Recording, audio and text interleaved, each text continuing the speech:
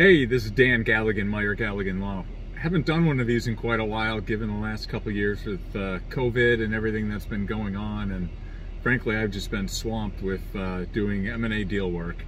But lately, or recently, I've been doing a lot of executive compensation projects, and we can get into a lot of the details of those, and and how they apply and when they apply and when they're beneficial, and then the details of the death, disability, termination of employment without cause, or you close a deal, and how the executive is paid, be it through an equity appreciation right plan, phantom plan, or just a cash bonus plan, something like that.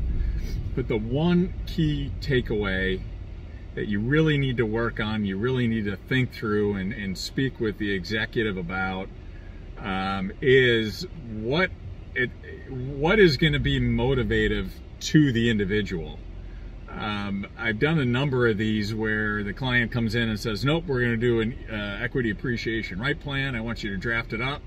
And then we get it all drafted up. We get it exactly the way we want it.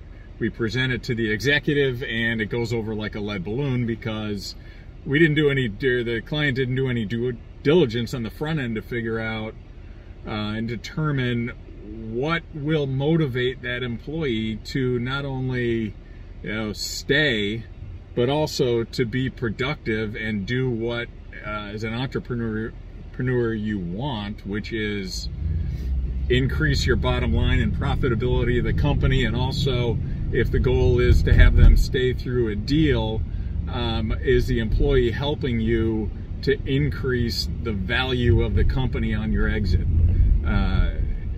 That's the goal of the plan. So let's make sure that the plan we're drafting and going to propose is actually going to be motivative to that individual. So that's obviously a lot of details that need to be talked through and worked through, but that's the thing to really think about on the front end is what's going to motivate this employee.